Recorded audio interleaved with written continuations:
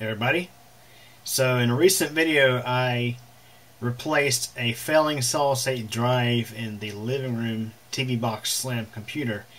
So I had this old M-SATA SSD that was failing smart, and I figured, what the heck, let's throw it into the microwave and see what it does. Now this was done in a microwave that is set up just for microwave experimentation.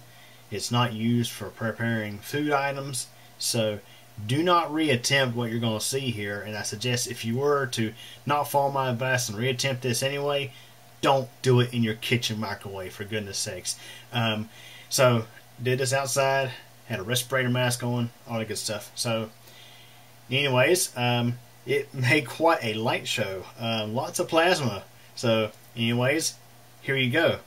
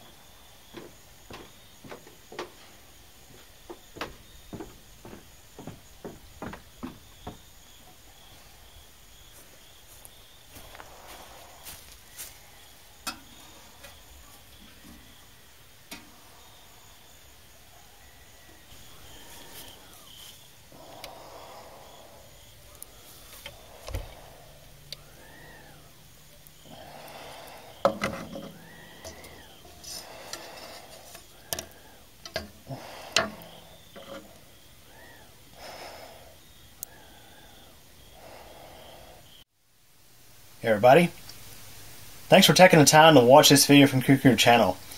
If this is your first time, please subscribe to the channel and be sure to tick the bell so we get notified of new video posts.